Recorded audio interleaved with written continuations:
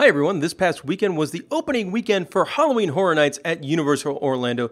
This is always my favorite theme park special event of the year, something I make sure to go to not only once, but probably multiple times each season, and this year was a really good event. Gonna start off by talking about my thoughts on all of the different haunted houses, the scare zones, and more.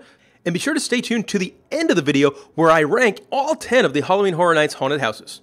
So let's start off with the heart and soul of the event, and that is the haunted houses themselves. The first haunted house I went through was the Exorcist Believer. Now this is based on a new Exorcist movie, so not the old classic horror film. This is a new one that I guess is coming out sometime, I don't know, this fall. It started off with some really great sets, like a big Spanish village, and then you go into the woods. There's a really cool scene with scrims. Now, the second half of this house is not quite as strong, and there is indeed some very gory imagery in this haunted house. I liked it better than the Exorcist house they did on the classic film a few years back. The most anticipated house by many this year is Stranger Things Season 4, and this one honestly I thought was just okay. It did have some really cool sets, but it suffered by having a lot of static props, and I don't think there were too many actors in this house either. And man, the most disappointing thing, like the Vecna costumes, they did not look good at all. It kind of looked like Vecna was wearing a Vecna costume t-shirt that wasn't the right size. Like, it was just a bad look. The sets were definitely the highlights. There were some cool things in there, but yeah, this one fell a little bit disappointing for me. I definitely like the first Stranger Things house they did much better than this one for Season 4. The next haunted house was Blood Moon Dark Offering, which is, man, this is a weird house. It kind of seemed like it was angry farmers. Now, the scares were a bit repetitive, and this takes the cake for the goriest and most messed up house at all of Halloween Horror Nights this year. I'm a big fan of the giant sets at Halloween Horror Nights. It's something I really think that sets HHN apart from a lot of other theme park haunts are those big giant sets. And this house did not disappoint when it came to sets. There's a village in the middle, you walk through a weird evil church, there's a guy up on the second story of a bell tower, and it has a really great ending. Another haunted house I really enjoyed was Yeti Campground Kills. This was a little on the campy side. Essentially, it's exactly what you think it's going to be. A whole bunch of giant Yetis or Sasquatches. Well, they are attacking a campground. There's lots of scares. There's lots of Yetis. And there's actually a few animatronics in there. There's a really cool scene with a lake. They've got some very different scares. This one's very repeatable, I found like, because there was a lot of detail in this haunted house and so many actors. My favorite scene, there was a human who I think murders a baby Yeti, and then a full-grown Yeti kills that human. So that was pretty neat. For hardcore Universal fans, the most anticipated house was probably Dueling Dragons Choose Thy Fate. Now, this was themed after an old ride at Islands of Adventure, the old roller coaster, and as you walk through, you'll notice a lot of sets from that area. You get the Enchanted Oak Tavern, the Dragon's Castle, many of the rooms in the queue. One of the highlights of this haunted house for me was indeed the lighting effects. This was some of the coolest lighting I've seen at Halloween Horror Nights. Say like an evil ice guy was going to jump out of his boo hole to try and scare you. When he did that, the whole boo hole and the area around it would light up with like this fiber optic white icy glow. It was really, really neat. And then some of the ice and fire guys had like glowing shirts on, which I've never seen them do at Horror Nights either, and I thought that was great. One disappointment for me, I was hoping at a Dueling Dragons house that there would be some really cool Dueling Dragons animatronics or puppets, and unfortunately that doesn't happen. You do get two static figures that blew smoke. Part of the house, since there really isn't that many dragons, it's just like the evil ice guys and evil fire guys that very much reminded me of the Heat Meister and the Cold Miser from the Year Without of Santa Claus network special. Did really like the ending on this one. The haunt splits into two separate paths, as just like in the ride, you get to choose thy fate of fire and ice, and then in those paths, there's different endings, so making this house a little bit more repeatable. Chucky Ultimate Kill Count is another one of the IP houses, and this is a haunted house, which is kind of like a meta attraction, in which Chucky is visiting his own attraction at Universal and then decides to murder everyone. The highlight of this one is actually right as you go in. They have like a fully puppeteered Chucky at the beginning, which was great. But overall, this house, it felt long, but it also felt a bit on the cheap side. Like the house was longer than they had budget for, and this was actually one of my least favorite houses at the entire event. Universal Monsters Unmasked is essentially Universal Monsters in Paris, and they features the Hunchback, The Invisible Man, Dr. Jekyll and Mr. Hyde, and the Phantom of the Opera. And I really like this house. This was good stuff, man. Lots of Phantom, and lots of very, very gory Phantom, too. Like, this is definitely not the musical Phantom of the Opera. This is a murderous horror movie Phantom of the Opera. And this has just a beautiful, beautiful giant sets in a lot of places. And I like any haunted house that sort of gives you a little bit of this and a little bit of that. And having like the 4 different monsters in their different settings made it really, really cool. There's a really cool area with the Invisible Man, which is kind of campy and silly, but it actually works really well coming after the very real and very gory Phantom of the Opera. This is a really good house.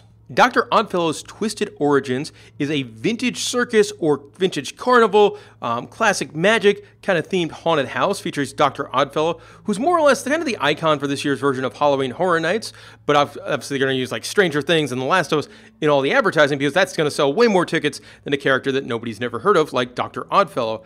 And this was one of the scariest houses at the event. I feel like it's in one of the tents, so it's a little bit more close quarters, a little bit more claustrophobic. There are some really great scares. There are some effects in there that rely very heavily on timing. So if you're walking at the right time and you get this scare or this wacky event, you're going to have a really great time in this haunted house.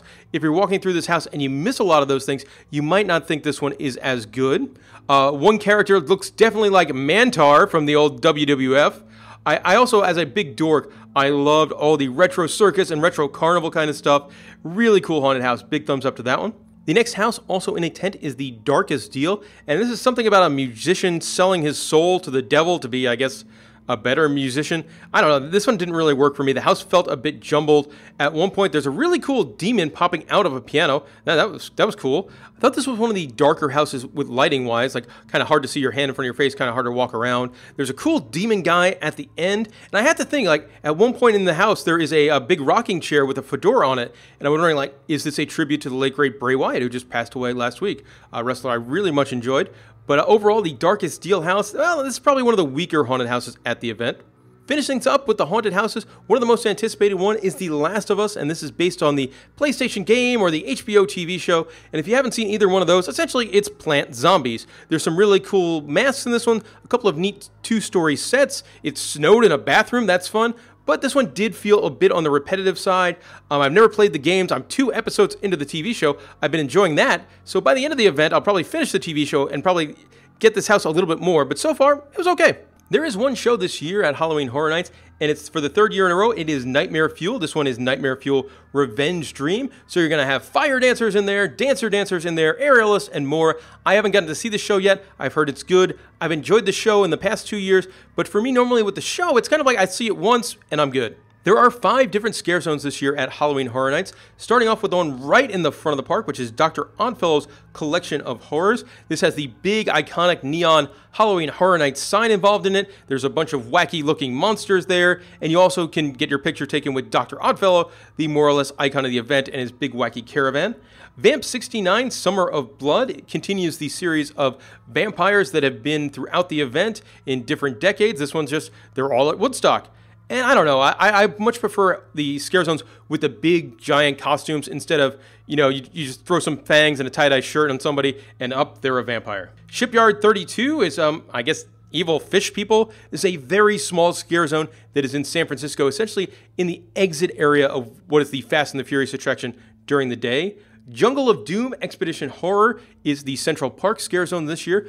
Again, another one with big wacky monsters, so I like that. One thing I liked about this scare zone is there's like evil eyes from the trees looking down on you.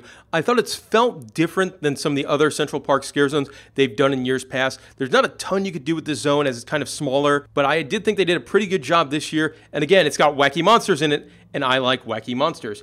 The final one is Dark Zodiac, and this is in the Hollywood section of the park. More wacky monsters. I guess it's themed to the signs of the zodiac. I think this scare zone has the best costumes out of any of them. There's a giant scorpion lady at one point, some big stilt walkers, some of the costumes light up. So this one I think was probably my favorite of the scare zones, just for the large amount of wacky costumes in there. There's also a whole bunch of people with chainsaws in this scare zone, and they all wear kind of these weird masks. If you're familiar with WWE, third WWE reference in this video, very similar to the mask Finn Balor wore to the ring, the weird like sequinedy mask. So those guys, oh, they just got chainsaws. Gonna finish off the video here with some footage of the Halloween Horror Nights tribute store.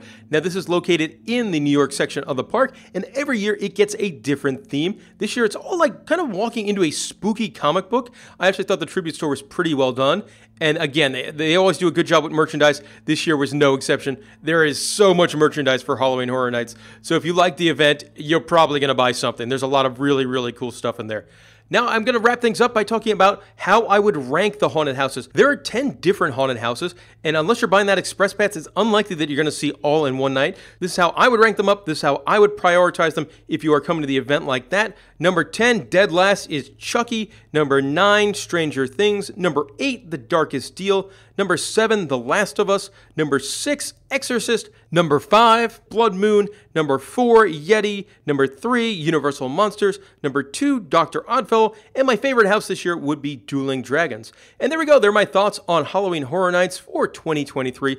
I love this event. We've got the Frequent Fear Pass with the Express, so Molly and I will be at the event quite a bit over the next 2 months. Really enjoy heading out over there. If you're going to the event and you see us, come over, say hello. We'll talk all about the event with you. And thank you very much for watching this video.